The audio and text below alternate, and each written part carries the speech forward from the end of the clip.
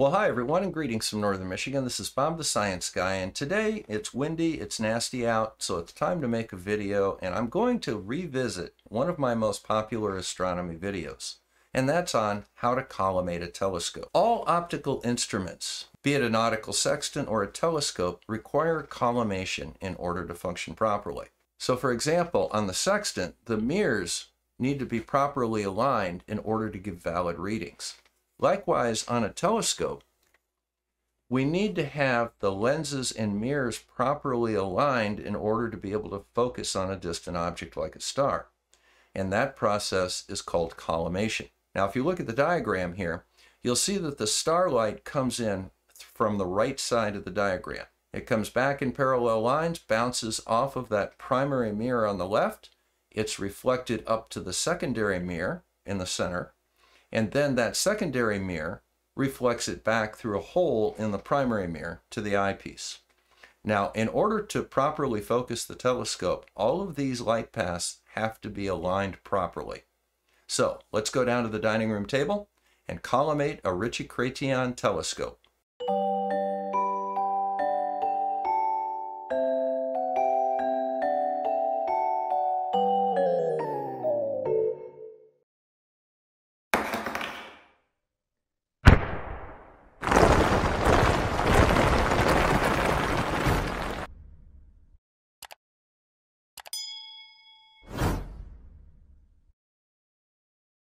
Okay, so this is an 8-inch Ritchey Chretien telescope. You'll notice that in the front there's no corrector plate, and on the back I have the standard focuser. Right here I have what's called a tilt plate. Now what this does is it moves this entire focuser arrangement up, down, left, and right. On the back here we have a laser collimator, and what we do when we turn that laser light on, that shoots a laser out of that small hole in the middle. It bounces off of the secondary mirror in the front and then comes straight back and hits the target on the laser collimator. As you can tell, this is quite high. That light should go directly back into the hole. So our telescope is out of collimation. So let's go ahead and start collimating it. Now to do the collimation, we need a couple of tools. First, we need a light.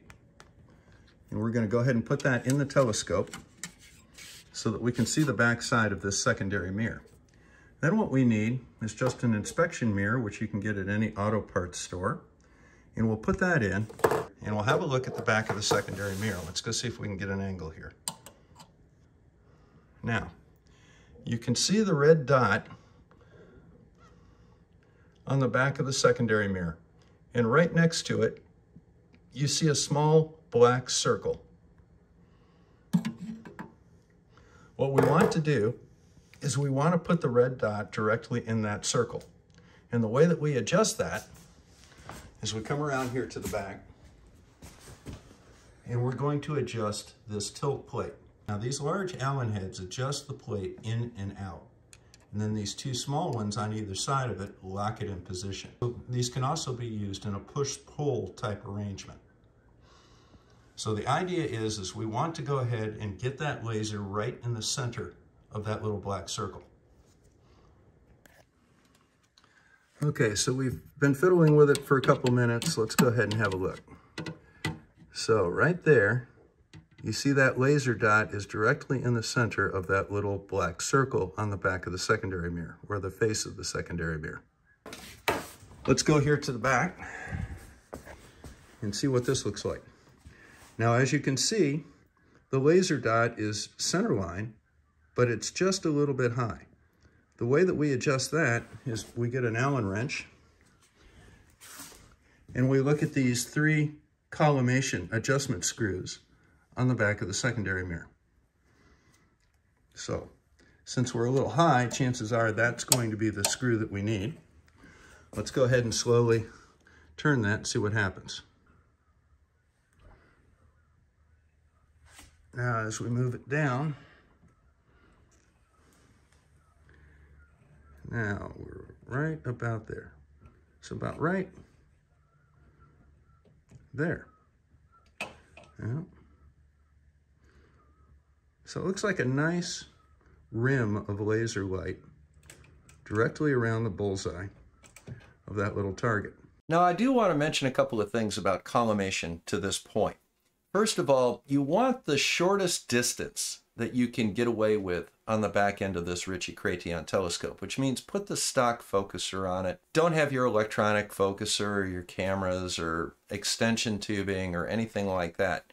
Get it right up against the back end of the telescope. What you're trying to do is you're trying to square up the back end threads on that tilt plate to the optical axis, and that's what we've done so far. Now we'll start putting on our accessories and just recheck the process a couple of times. The only other thing that you can collimate on these telescopes is the primary mirror. You can change the tilt of that a little bit. This particular model is not adjustable. So now we have this collimated to the basic light train. Let's go ahead and start putting our stuff on. So you see we have 3 sets of screws set up in a triangular arrangement. And with that, we can adjust the plate and make sure the back of this focusing head is square to the optical path that goes through it. Okay, so now what we've done is we've replaced the standard Crayford focuser, and we've put on a Primaluz Estado electronic focuser. We've also put on what's called an on-axis guider, and then we have some extension tubing behind it, and our laser collimator again. Now the reason that I'm putting this shot up is it shows you an interesting thing that happens when you change your optical train. Notice the collimation has changed a little bit. That red dot is no longer in the black circle on the back of the secondary mirror. So let's go ahead and have a look at that. Now once again, we've made some minor adjustments, and as you can see, we're now right in the middle of that black circle again. Well, let's have a look at the back. Now, as you see, we're off just a little bit. So now what we do is we adjust the secondary mirror to put that laser spot right in the aperture hole that the laser comes out of. And we'll make a couple of small adjustments here. That looks good. Now we'll have a look here at the top one, because it's a little high. Let's see what we do here. Oh, wrong way. Let's bring it down the other way. Okay. Then we'll come over here to this one. Wrong way.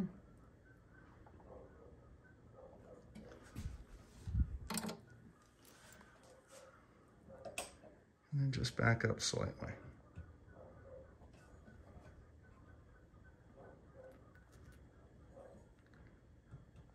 And there we go. Now we're collimated. Now we just make sure that the small set screws are tight.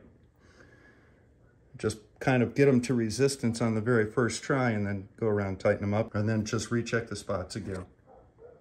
And now everything is tightened up, and as you see, the laser light is directly over the aperture it comes out of, and the Ritchey Chretien telescope is collimated.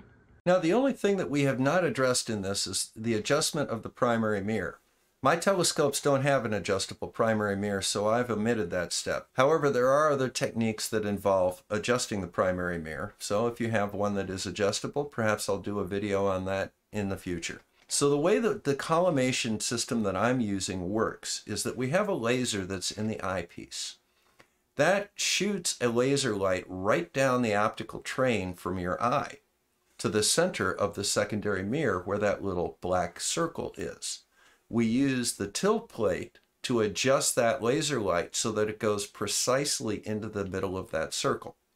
Then we tilt the secondary mirror to reflect it straight back into the aperture of the laser. That way we can see that the entire optical axis is aligned from the secondary mirror to the eyepiece. Now with a Ritchey Chretien, you have a couple of unique problems. The first is that the focuser is on the back of the Ritchey Chretien, and it sticks out quite a ways.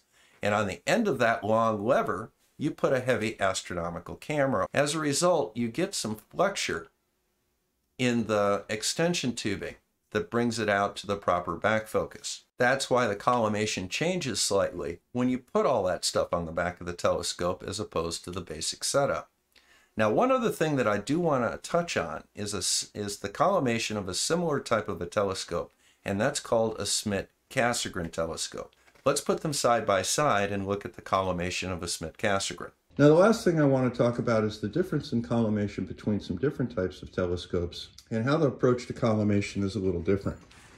Part of the design of a Ritchey Chretien telescope is that it's got a very long back end to it. This is where all the focusing is done, and as a result, the back end of a Ritchey Chretien is very much like a refractor telescope. We've got a lot of equipment on that causes a lot of tube sag because of the weight. As a result, we have a corrector plate. On a Schmidt Cassegrain telescope, the back end is quite short. We just have basically a 2-inch visual back, and then we've got whatever it is we put on it. Focusing, of course, is done with this knob right here.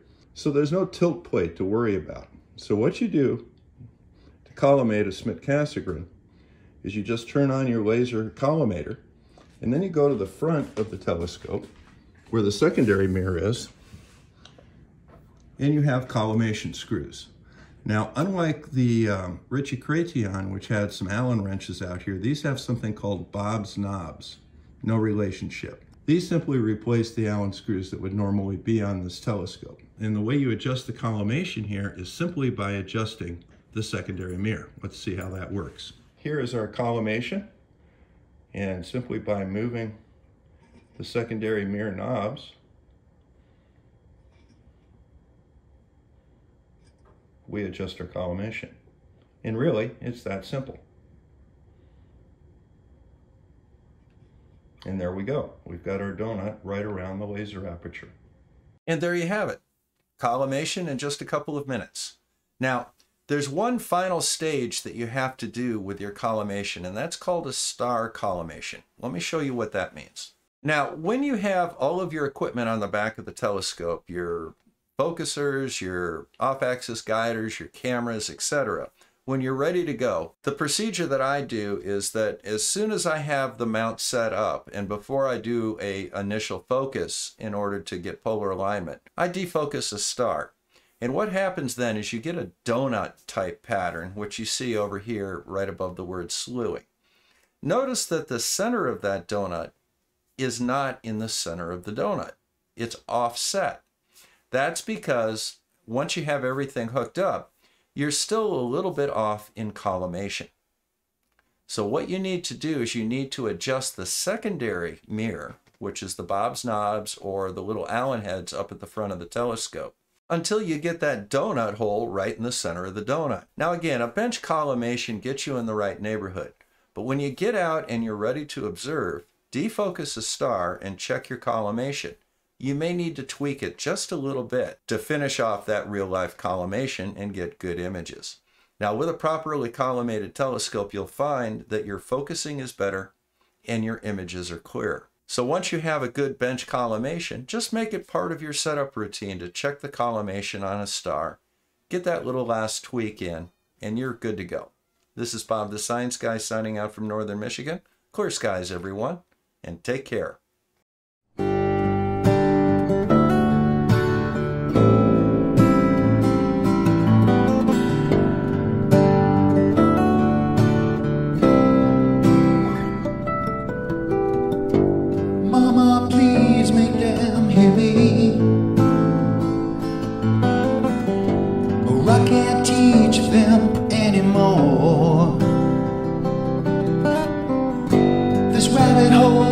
Too deep for me.